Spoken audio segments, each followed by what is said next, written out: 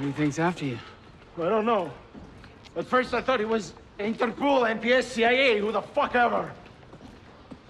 Maybe it's a client. Someone pissed off. We're putting together a whole new identity for you. This time tomorrow, we'll have you on a jet to Guinea-Bissau. Oh, fuck. If it's who I suspect, I'm gonna be in hiding forever. Thanks, Mike.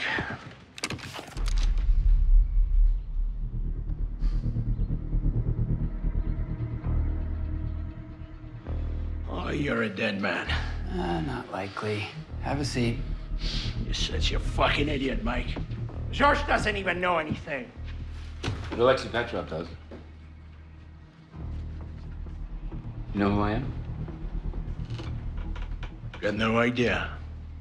Well, I bet you can guess who I work for. We just flipped Alexei. He was facing charges of terrorism and treason. So instead of facing a bullet or a work camp, he decided to come to us. And he gave us a list of every single name he's been working with, starting with yours. I mean, selling uranium, it's gonna get you fucked in just about any country.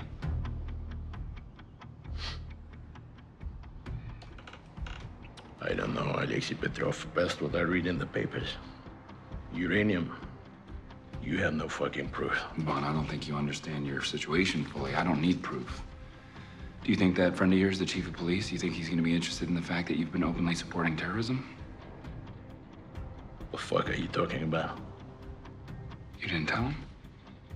The account that you transferred that money into, it's not an Asia account. It's an account linked to ISIS funding, and it's on every single country's watch list, including Hungary. You son of a bitch. You son of a bitch! Levon,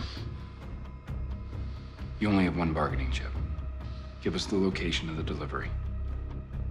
Fuck you. Listen to me. Everything you've ever known before today is over. But you have one way out.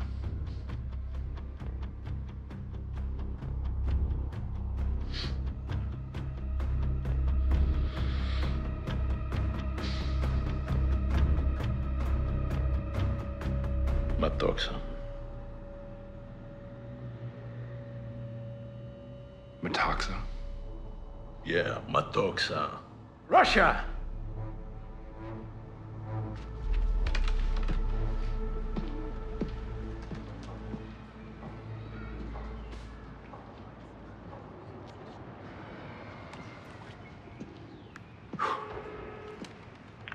Tell me my trust wasn't misplaced, Jack. Uranium's on its way to Russia. A place called Metoxa. Jesus. If this is actionable... It is. Levon Zubkov can confirm the delivery. In fact, he and his associate have agreed to be assets. How? Let's just say Levon got spooked. Come see for yourself. They're with me here in Budapest. But listen, right? Whatever happens next, I need to be a part of it. You don't have the luxury of asking for favors anymore. Let me be clear with you. You're not worth my career or my peace of mind. Without us, you'd have absolutely nothing to go on. I'm just asking you to do the right thing. All right, Jack.